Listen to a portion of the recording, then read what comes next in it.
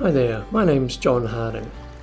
In this YouTube we're going to work our way through how to identify stream benthic invertebrates and to the order level. And we're going to focus really on the juveniles, on the larvae or nymphs, as these are the life history stage that are used most commonly during biomonitoring programs and assessment projects. There's really a number of pretty good reasons why we use benthic invertebrates. Part of this is because they're great indicators of the level of pollution or disturbance inside a stream or river system. Many species have been identified. We know over 660 described species of benthic invertebrates. So we know quite a lot of them. We also know that they respond very differently to different types of pollutions. So our species, individual species, can be good indicators of different activities. The juveniles, the nymphs and larvae, can be found in streams and rivers all year round, so they're sort of long-term indicators of what's going on in the system. Well, to ID them, we're going to need a bunch of equipment, and shown here is just some of the piece of equipment you need to, or probably will want to have to pick and sort through the samples, and I've done a YouTube on that. You're also really, if you're going to want to identify animals to a low level, you're really going to need a microscope. So when we talk about identifying these animals, we're using the Linnaean taxonomic classification. So this was developed by Linnaeus hundreds and hundreds of years ago. And so we talk about organisms being in kingdoms and phylums, orders, and then right down to family, genus and species. This YouTube is really about working out what order something belongs to start off with. Then later on we can hopefully go down and identify them to genus and species, etc. In streams and rivers there are about 7 or so orders that we typically find dominating these systems. There are things like odonates, like dragonflies and damselflies, and hemiptera, so true bugs, water boatmen and back swimmers. They tend to be in lakes and standing water, what we call lentic systems. The other animals or orders that I've identified here in yellow tend to be the ones that are more common in streams and rivers. And those are the insects. There are also a number of other invertebrates that aren't insects. So there's crustacea, snails, worms and those sort of things, so they're different groups. So what we're going to do now is work our way through the sort of flow charts here, which hopefully will get us to the different types of orders relatively easily. The first one here, we ask the question is, does the organism we have in front of us have 3 segmented or jointed legs? Okay, so this is really important. The legs need to be segmented or jointed. If the answer to that is yes, then we're probably, well, we are talking about some sort of insect. The next question we might ask is, are there actually gills along the side of the abdomen?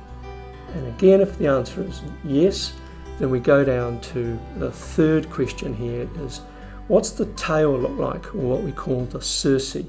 If it has 3 whip-like tails, then what you've got in front of you is almost certainly a mayfly, an ephemeroptera.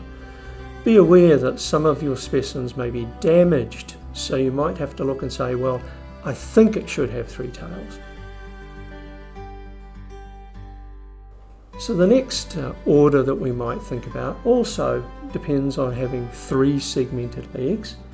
And then the next question is, does it have 2 whip-like tails?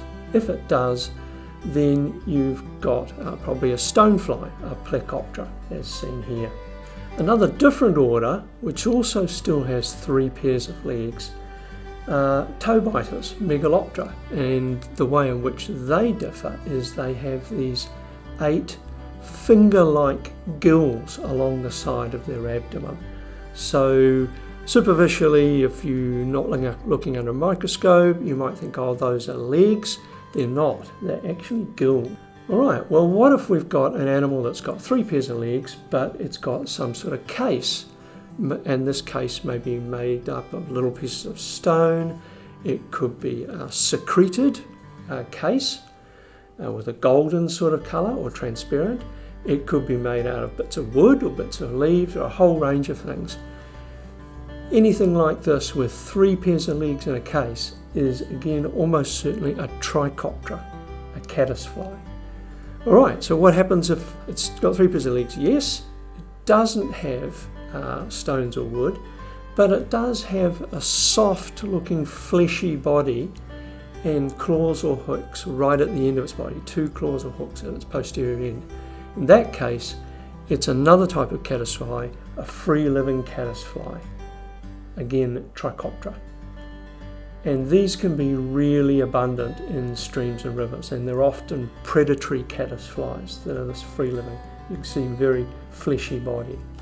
What about if it doesn't have 3 pairs of legs? What about if it's got more than 3 pairs of legs?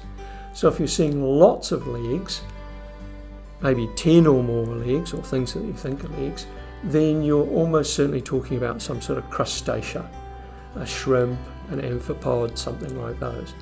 If it's got 4 pairs of legs, then it's an arthropod. Sorry, they're all arthropods. These are all arthropods, but it's probably an arachnid, a spider or a mite, something like that. If it has a shell and doesn't have any legs present, then you're dealing with some sort of snail, some sort of mollusk. There is a type of crustacea that actually does have legs inside the shell, and these are tiny, these are ostracods, so they're very small, usually only a millimetre or size. Carrying on with our 3 pairs of legs, if it has a hard body, some plates and an antennae, then it's probably a coleoptera, a beetle, although there is one beetle you can see there that has a sort of fleshy body. Again, if you're looking at something that doesn't have 3 pairs of legs, and what I say with this is if you can tell that there's 2 distinct ends to it, there's a head and a tail, you may not be able to identify which is the head and which is the tail of this animal, but let's say they are different, and it will often have what we call pseudo legs, little fleshy processes that are not jointed. Then in that case you're probably dealing with a diptera, a true fly. And there's lots and lots of diptera.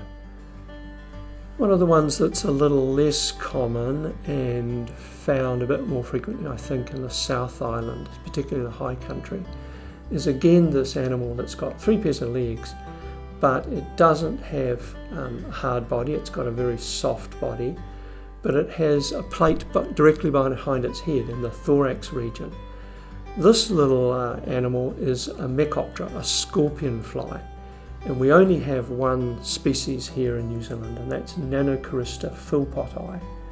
So you might come across a mecoptera, and again 3 pairs of legs, but it's got this plate on its thorax directly behind its head. Lots of species don't have any legs at all. We've already talked about snails. There's also worms, flatworms.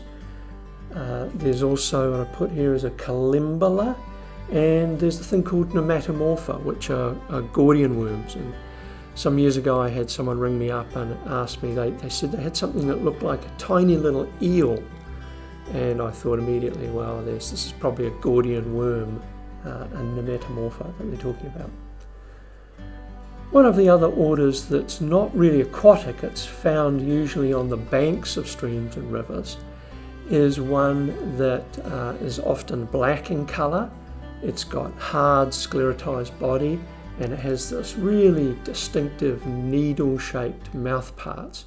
And this is a neuroptera. It's a lacewing. So that hopefully might help you get to the order level.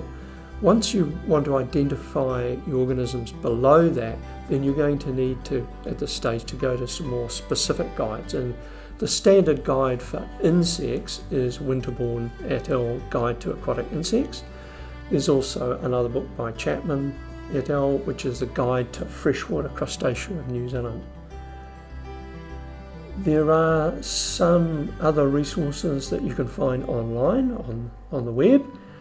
So for example, EOS Ecology, a consulting firm in Christchurch, has produced this lovely little easy schematic flow diagram, which is sort of similar to what I've done in this YouTube. And NIWA have a series of macroinvertebrate guides that can help you get a little bit closer towards what a species is. I am going to produce later on some YouTubes to help you identify species.